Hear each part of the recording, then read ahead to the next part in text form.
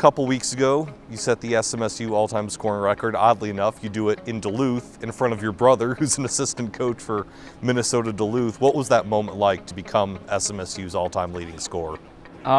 It was a pretty big honor for me, being a part of this program and just what it's been all about to accomplish something like that. It really means more to not just me, but the whole program to have an opportunity to break some records. And I think a lot of alumni have reached out and just been so proud, and that just kind of shows you what this whole team is about and what this whole program is about.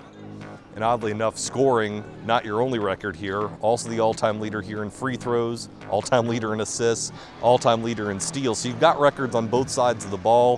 What does it mean to have all those records? Does any one of them mean more than the other, or do you just take pride in all of them? Kind of take pride in all of them, but I think it shows just that I've been a part of some good teams, that I've been able to make some good runs and be a part of championships. And I think when you win, that helps some records individually come about. But I think those wins and those championship runs that's what would mean the most to me at the end of the day. You redshirted your true freshman season, the 14-15 season.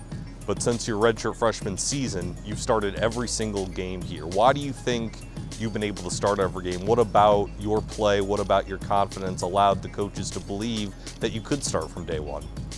I think that redshirt year just helped me get stronger, because coming in, I don't think I was strong enough or mentally ready for what this league can bring on back-to-back games and just that weekly basis. And I think our program just been all about being everyday guys, and you got to just come to work every day. It doesn't matter if you're a little knocked up or a little injured. You got to come and give it all for your teammates.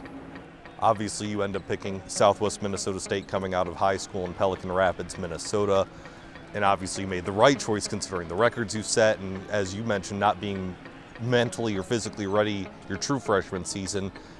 From the recruiting process, what other schools were looking at you? What other options were you considering, or was SMSU pretty much what you were set on? There's a few other NSIC schools I was going back and forth on, and it came back to here in Moorhead, which I was only 45 minutes away from Moorhead, and just came on a visit, and Moorhead had their guy in Tanner Kretschmann, which is obviously a great choice, and they did great things with him and had an unbelievable career there. But I think at the end of the day, it all worked out, and just happy to be here.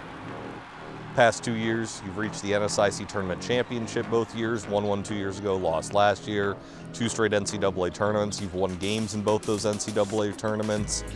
Does that championship experience, does that playoff experience help you for this year when you maybe had a little more roster turnover? Maybe you've had to help some new guys get adjusted here. Yeah, I think for some of us that have been through those runs can try to use that to our advantage and help the younger guys out and just bring them along and show them the process that it takes. And I don't think that's all that it matters that we've done that, but I think that we can look back on that experience and try to see what we did there and correct some things, and also use some things we did to get to those points. A lot's obviously been made of your height, only being 6 feet tall, but you don't shy away from contact. You take it at both ends. You're willing to take a charge defensively, and you're not afraid of getting in the paint offensively. Is that more a mental thing or a physical thing for you? A little bit for both. When you get out there, it's just about making the right play, and whether that's taking a charge, like you said, it's being there for your teammates and what they need out of you, and you just got to go give it 100% and play your heart out. Do you get a sense that sometimes your physical play maybe irritates your opponents a little bit? A little bit. I don't think they always expect it, just because of my height and everything, but I just go out there and try to play hard and make the right play, and that's all you can ask. We're talking to you ahead of the Augustana game. You came away with a win at Sioux Falls over the weekend. What's this team at right now? Where is this team at right now as we start 2019? Where do you think you guys are? Well, obviously going into Sioux Falls is a tough place to play. It's always close when we play them, and that's a big win, no doubting that. But I think taking that win and not just being content with a big win against a good team, like, we got to build off of that, and I think we got a great opportunity going against Augie and Wayne this weekend, and both are playing really good basketball, and it should be another fun weekend for us. You're a finance major, right? Yep. So what are your career plans after this? Do you want to try and continue to play basketball maybe overseas or in some other league after graduation? Do you want to get into coaching? What's sort of your future after this season?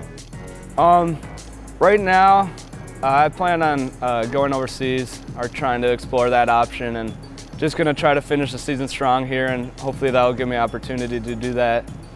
But then after that, if I don't get opportunity, we'll see where that takes me after that. But I don't know, I just really enjoying this last senior year and this team and enjoying the moment. Any thoughts of coaching like your brother? I go back and forth a little bit. I've talked to him about it, talked to Bigler about it, and it's a possibility for sure. And then with the finance major, any idea what you would do with that finance major? Not really. There's somewhere in the business world if it ends up being like that, but so we'll see. We'll just take it one day at a time, I guess. Obviously, being a finance major, very familiar with numbers, and we mentioned all the records that you've set so far here, but numbers aside, ultimately, what do you want people to know about Ryan Bruggeman and your career here at SMSU?